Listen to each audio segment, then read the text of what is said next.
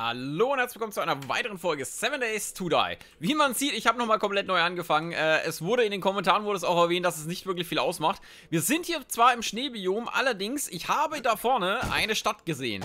Und ich habe die Hoffnung, dass wir dementsprechend, da vorne ist auch richtiges Waldbiom, damit wir wieder eine Stadt im Waldbiom haben. Mir war das mit dem Waldbiom, ist mir ehrlich gesagt gar nicht so wichtig, aber dass wir eine Stadt zumindest haben, war mir schon sehr, sehr wichtig. Und ja, wir haben ja leider in der letzten Folge hatten wir einen... Stahlpfeile, nicht schlecht. Hier sind zwar die ein oder anderen Zombies momentan unterwegs, die mir das Leben schwer machen können, aber wir versuchen jetzt trotzdem erstmal schnell eine Axt zu craften. Werden jetzt einmal, wie gesagt, komplett neu anfangen. Von den Spieleinstellungen her hat sich nicht wirklich was getan, nur meine Maus reagiert gerade irgendwie extrem komisch, aber keine Ahnung, ob es schon wieder... Nee, Patch gab es nicht. Irgendwas passt auf jeden Fall mit meiner Maus nicht, aber damit kann ich erstmal leben. Wir fangen jetzt einmal komplett neu an. Wir werden uns erstmal noch ein paar Pflanzenfasern suchen, werden uns dann erstmal das Zeug craften, vor allem die Axt und so weiter craften. Ich hoffe, dass ich jetzt hier nicht irgendwie von einem Zombie überfallen werde, aber im Normalfall nicht. Und ja, wir warten dann dementsprechend mal ab, wie sich das Ganze jetzt hier entwickeln wird. Auf jeden Fall vor mir ist eine Stadt und das ist eigentlich alles im Moment, was mich erstmal interessiert. So, ich hoffe, dass wir wieder einen ähnlichen Spielstand hinbekommen wie vor 3 Folgen, wo ich dann ja leider aufhören musste, weil eben 3 Patches waren es, glaube ich, insgesamt, die kamen. Musste ich dann leider einmal komplett neu anfangen. Schade war es, aber okay. So, wir craften uns jetzt erstmal den Schlafsack. Werden den dementsprechend auch hier dann gleich platzieren. Ich hoffe, der Zombie, der Holzfäller... Nicht dein Ernst. Okay, wir brauchen dringend einen Holzknüppel. Ernsthaft? Okay, wir bewegen uns schon mal in Richtung Waldbiom. Ich kann hier leider doch nicht bleiben. So, am Holzfäller-Zombie vorbei. Wie gesagt, da vorne fängt auf jeden Fall eine Stadt an. Ich hoffe, die ist relativ groß. Ich bin mal gespannt, wie es aussieht. Wir hängen jetzt erstmal hier die Zombies ab. Die müsste irgendwie auch hier dann teilweise hoffentlich im Waldbiom liegen und nicht im Schneebiom, weil im Schneebiom haben wir halt diese Holzfäller-Zombies, die extrem schwierig zu besiegen sind am Anfang. Und ja, ich hoffe, dass wir relativ schnell einen Kochtopf finden, vielleicht die eine oder andere Wasserquelle, schade hier nicht. Und das eine oder andere Getier. Wir werden auf jeden Fall looten, was das Zeug hält und ja, hoffen, dass der Spielstand so ähnlich gut wird wie eben vor 3, 4 Folgen. Ich würde es mir zumindest wünschen. So, wir sollen einmal den Schlafsack platzieren. Den können wir eigentlich hier gleich mal hinlegen. Ja, komm, wir legen ihn gleich mal hier hin. Nicht, dass ich dann irgendwie... Sollte ich doch sterben. Würde ich den Spielstand trotzdem nämlich weiter behalten und keinen neuen anfangen. Und nicht, dass ich dann irgendwo am Ende der Welt spawne. Also, ich möchte hier eigentlich schon bleiben. Ah, da vorne wird sogar schon ein Häschen. Das kriege ich aber nicht mit meiner Keule, oder? Doch, ich krieg's mit meiner Keule. Okay, wir kriegen ein bisschen Fleisch raus. Ich weiß nicht, ist es sinnvoller mit der Keule oder mit den bloßen Händen das Tierchen zu hauen? Ich glaube insgesamt doch mit der Keule. So, gleich kommt nämlich der Holzfäller-Zombie hin. So, hier haben wir nochmal Fleisch und nochmal. Und jetzt müssen wir leider schon wieder die Beine in die Hand nehmen. Ich möchte hier nämlich noch die Autos schnell mitnehmen. Hoffentlich reicht das.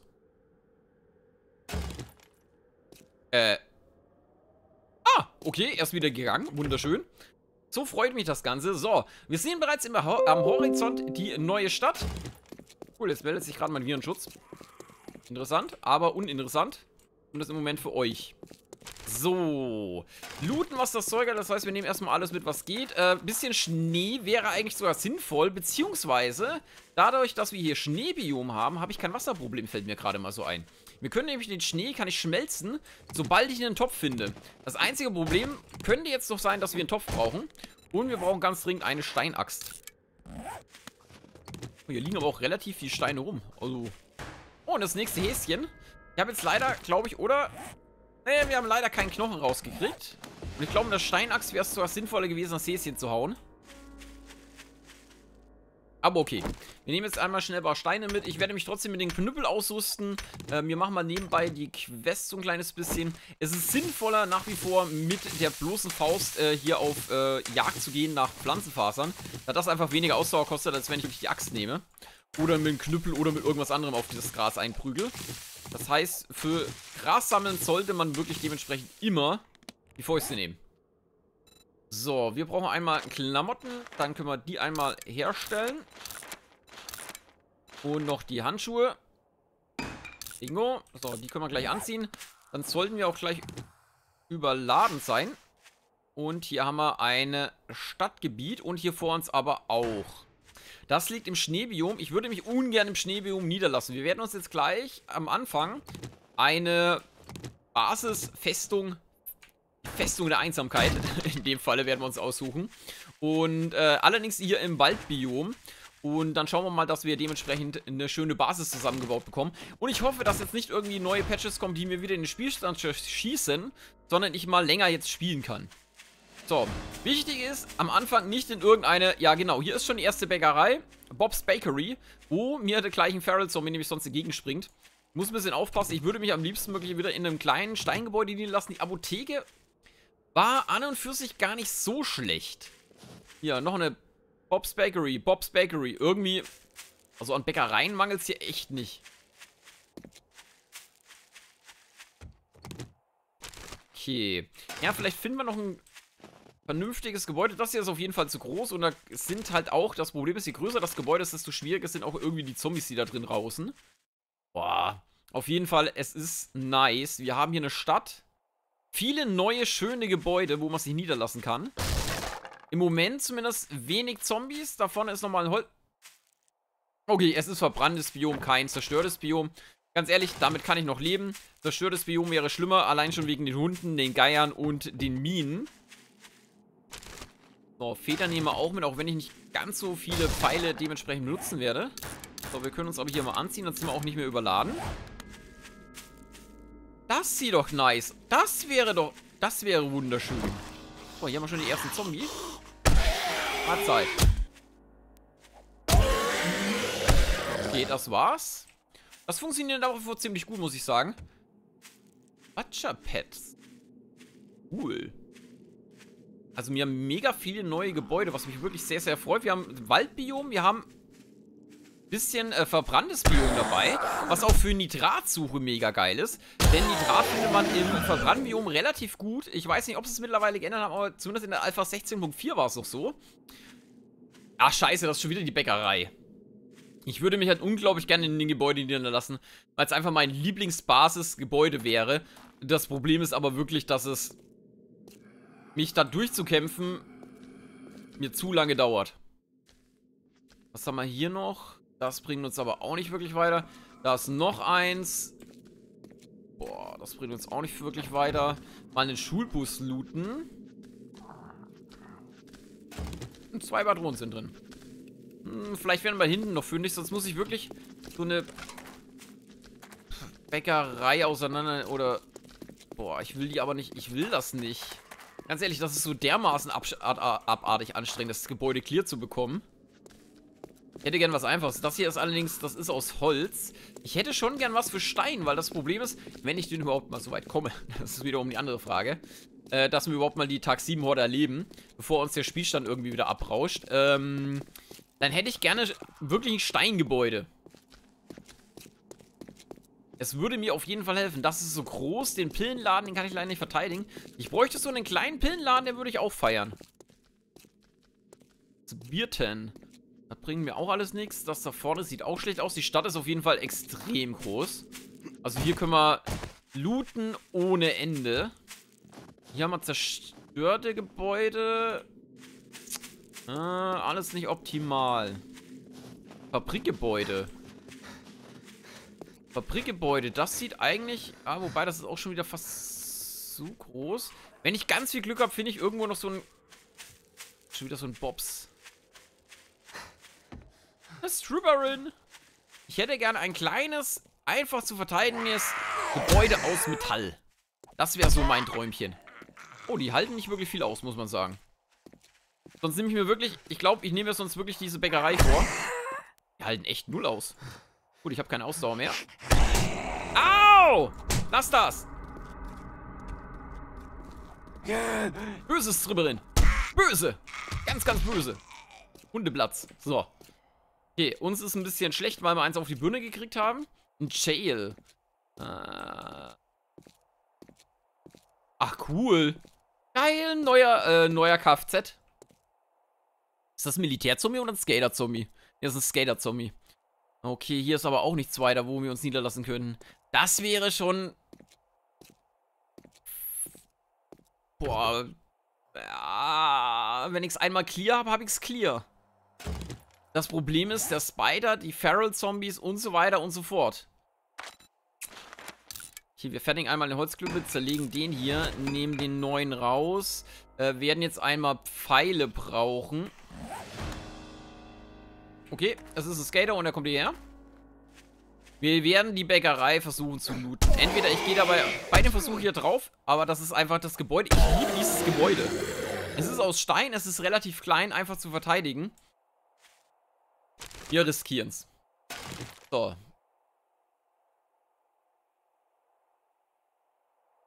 Hat er einen Bogen und Pfeile an? Ach cool, ist die Quest.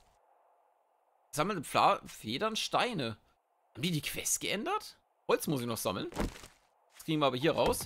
Wir werden versuchen, Bob's Bakery zu looten. Ich weiß nicht, ob es gut geht. Wir werden sehen. Es ist jetzt mal ein Versuch wert auf jeden Fall. Ich möchte es ausprobieren. Entweder es funktioniert oder es funktioniert nicht. Haben wir Skillpunkte zu vergeben? Nein, haben wir noch nicht. Das wäre natürlich praktisch, weil mit dem Holzknüppel, wenn der schon mehr Schaden machen würde, wäre es recht sinnvoll. So. Pfeile, 20 Stück, liegt am Holz. Federn haben wir mehr als genug. Ich würde es auch mal mit Pfeilen probieren wollen. Haben wir, ja, 2 Eisenpfeile könnte ich anfertigen. Das ist jetzt echt nicht Bombe. Wir werden es probieren. Vielleicht kriege ich die Quest noch so weit fertig, dass ich zumindest die ersten Skillpunkte bekomme. Es wäre wunderschön. Dann können wir nämlich da was dementsprechend hinbekommen. Ich werde mir ja auf jeden Fall hier schon mal eine Kiste hinsetzen. Und zwar, wenn es hier irgendwie an die Wand geht, ist es relativ egal. Dann knall ich die Kiste erstmal an die Wand, damit wir unser Zeug mal ablegen können. Und damit wir zumindest dann schon mal so weit bereit sind, damit wir schneller laufen können. Wie sieht es denn aus? Wir haben Nahrung, Wasser. 80%. Wir haben Nahrung, nicht wirklich irgendwas, was wir essen könnten. Außer den hier. Komm, benutzen. Scheiß drauf, wir nehmen jetzt alles, was wir kriegen können. Wir versuchen jetzt hier das Ding zu looten. In der Hoffnung, dass wir mit den Feral-Zombies dementsprechend zurechtkommen werden. So, wir haben 19 Pfeile nur. Ich bräuchte noch ein bisschen Holz, glaube ich. Ein bisschen Holz würde helfen. Federn habe ich mehr als genug. Die kriegt man wirklich ohne Ende mittlerweile. Ich hätte gerne noch ein... Ja, ist doch ein Ressourcenstein. Hier. Holz. Bisschen Steine noch kloppen. Ein paar Pfeile machen wir auf jeden Fall noch. Die kriegt man zwar auch wieder, allerdings wir werden eine ganze Menge brauchen, wenn da jetzt mehrere Zombies drin sind. Ich habe irgendwo einen gehört, aber ich glaube, das war sogar der da vorne. Wir haben hier eine mega geile Stadt mit mega viel Loot auf jeden Fall. Und wir machen das, oder wir versuchen das Beste draus zu machen. So, wo mangelt es? An Steinen mangelt es nach wie vor.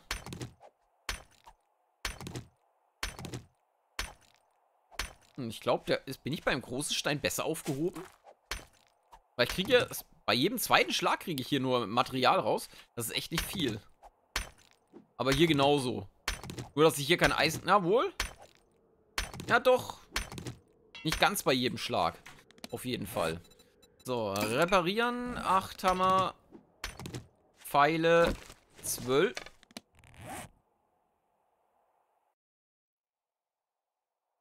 Mal Stahl. Habe ich nicht gerade irgendwie 15 Pfeile in Auftrag gegeben oder sowas?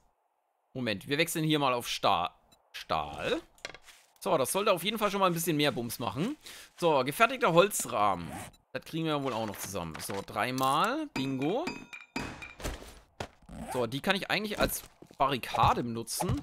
Gegen den Feral beispielsweise. Warum nicht? So, wir werden hier einmal auf. So eine kleine Barrikade, vielleicht hilft es ein bisschen. Ja, wobei, der springt da drüber, aber es hält ihn trotzdem ganz kurz auf jeden Fall.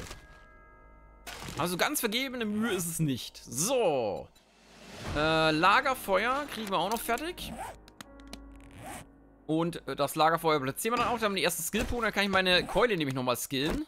Wir sind bei 94% Ausdauer. Das ist eigentlich optimal alles. Wir probieren es. Wir werden es probieren. Und entweder ich werde sofort drauf gehen oder nicht. So, wir haben 4 Punkte übrig. Wir gehen jetzt hier gleich mal auf, nee. Use Melee 10, nein. Wir brauchen Power Attack does more damage to stunned enemies. Chance to Power Attack, nein. Skullcrusher blows to head. Ja. 20% mehr Schaden, wenn wir auf den Kopf draufhauen. Heavy Melee. Power attacks do more damage to stunned enemies. You have to knock down enemies with... Okay, stun down. Power attacks more damage to stunned enemies. Okay, immer nur, wenn sie gestunt sind. Two stunned enemies. Melee attack speed increased by 5%. Auch nicht verkehrt, aber die Strange brauchen wir eigentlich auch. Increase Melee block damage und block damage. Yo, die 2 Punkte behalten wir allerdings. Und ja, jetzt wird's interessant. So, wir hacken uns jetzt hier einmal durch. Da werden wir da, ich hoffe, dass diesmal wenigstens nur ein Feral-Zombie drin ist. Und wenn ich Glück habe, nur ein Spider-Zombie und das war's dann. Wenn da irgendwie noch härtere Zombies drin sein sollten, haben wir ein Problem. Eigentlich könnte man den schon mal anschießen. Müsste das nicht 2... Ah, das ist ein normaler. Okay.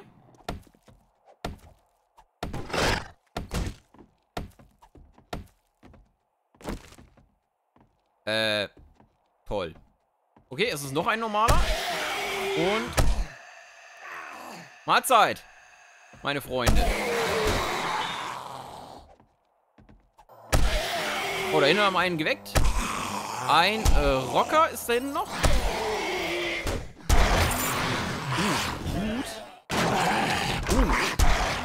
Vorsicht. Einmal wurden wir gehittet.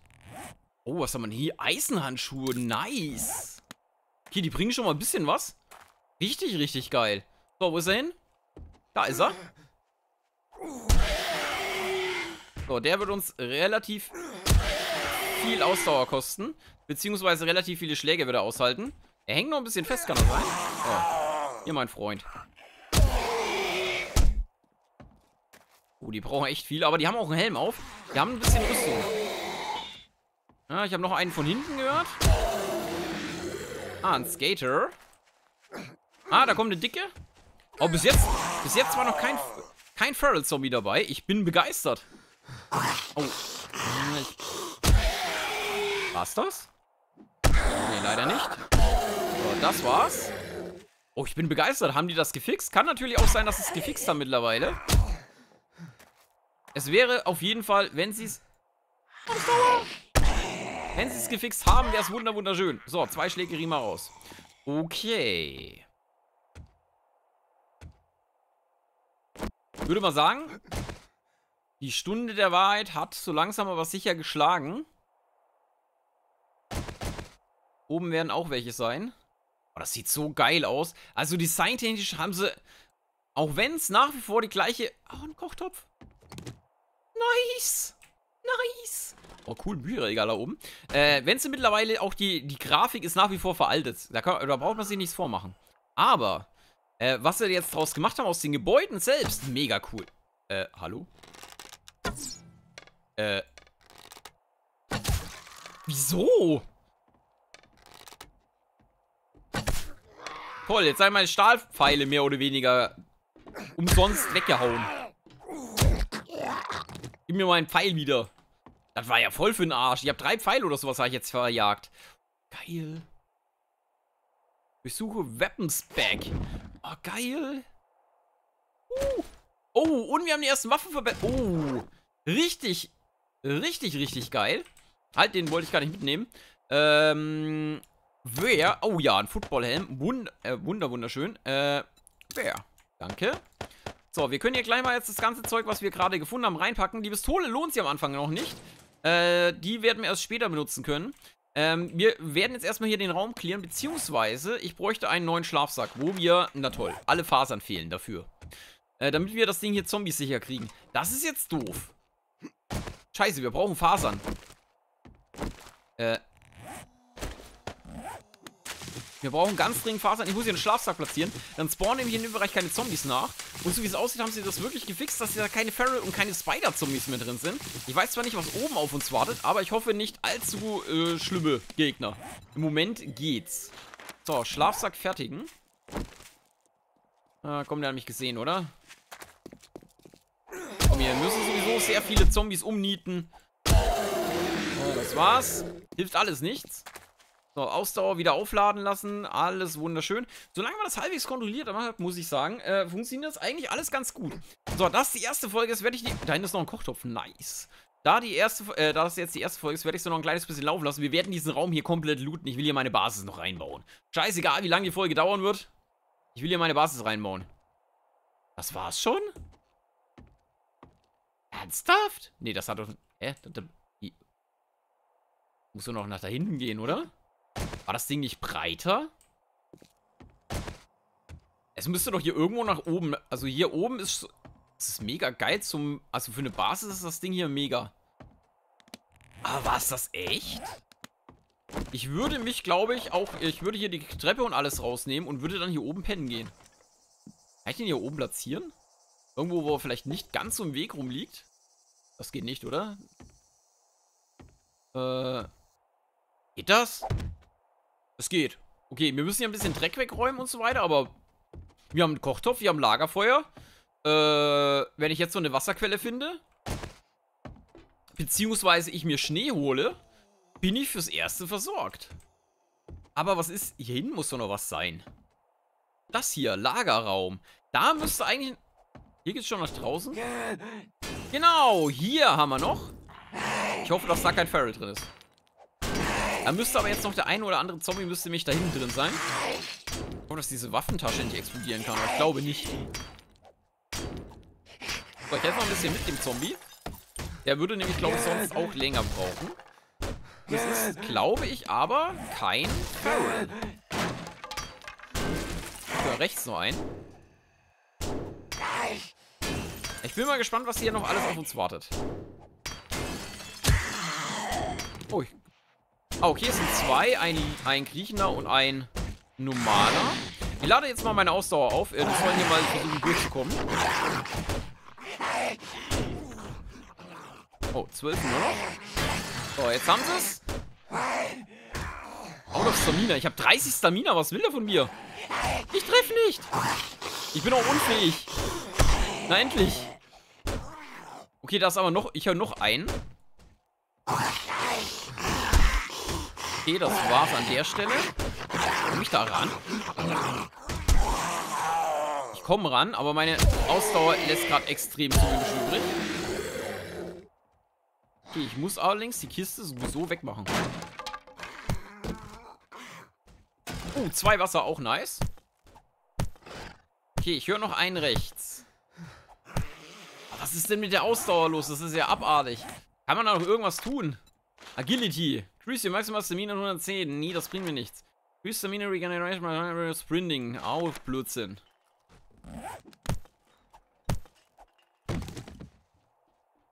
Oh, Gott sei Dank kann man da durchlaufen. Ah, okay. Hier haben wir ein Loch in der Basis, aber das kann ich stopfen. Wo ist dieser andere Zombie? Ah, hier oben. Ich wusste doch, dass es hier oben nochmal lang geht.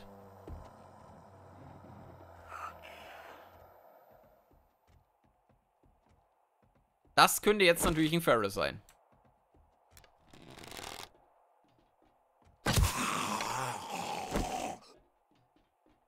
Okay, es ist... Okay, 3.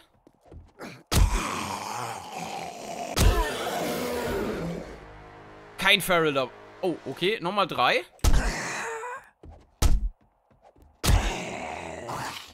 Out of Stamina. Okay. Unten kommt... Ah, okay, einer kam von unten. Wir bluten. Verband. Die 3 kriege ich noch platt. Ganz ehrlich. Hauptsache ich blute nicht mehr. Bluten wir jetzt fatal?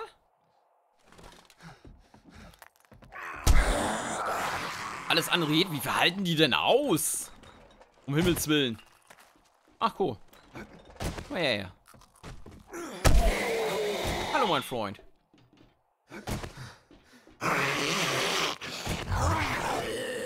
Ich weiß zwar nicht wieso, aber sie springen hier nicht runter, sondern gehen, wenn dann die Treppe nach unten. Ich finde das zwar sehr gut von ihnen, aber Frage ist und bleibt, wieso? Oh. Okay, das kann ich den ganzen Tag mit denen machen, glaube ich. So, die ist hin. So, einmal. Ah, zweimal noch, okay. Oh, das kriege ich auch noch zusammen. Das. Okay, der ist hin. Einer noch. Den einen kriege ich aber auch noch platt. Na, wenn ich den treffen würde. Probierst du das? Na, komm, aber der eine. Jetzt haben wir alle. So, das müsste jetzt hier eigentlich für das Gebäude, müsste es das dementsprechend gewesen sein. Wir werden jetzt einmal trotzdem schnell nach oben schauen, ob wir da noch irgendeinen Zombie finden. Und dann werden wir erstmal den Loot einsammeln, auf jeden Fall. Auch wieder Wasser drin. Und hier ist noch eine komplette Küche. Und eigentlich ein Bad. Das ist ja mega geil, das Gebäude. Die Frage ist halt, wo wir uns dann direkt niederlassen. In dem Bereich, ich würde hier einen Wanddurchbruch auf jeden Fall machen wollen und würde mich im oberen Bereich nur niederlassen wollen. Das heißt, wir werden hier dementsprechend zumachen müssen. Das sollte allerdings machbar sein mit Rahmen. Aber ich würde sagen, das sehen wir uns alles in der nächsten Folge an. Wir werden halt erstmal das Gebäude hier, vielleicht nachts sogar looten. Ich würde mir noch ein anderes Gebäude vornehmen. Wir haben auf jeden Fall den Schlafsack erstmal platziert, werden uns jetzt dann noch eine Kiste hier oben hinbauen und dann werden wir hier erstmal bleiben. Auf jeden Fall, die Feral-Zombies sind verschwunden, das ist schon mal sehr schön. Vielen lieben Dank fürs Zusehen, bis zur nächsten Folge. Macht's gut.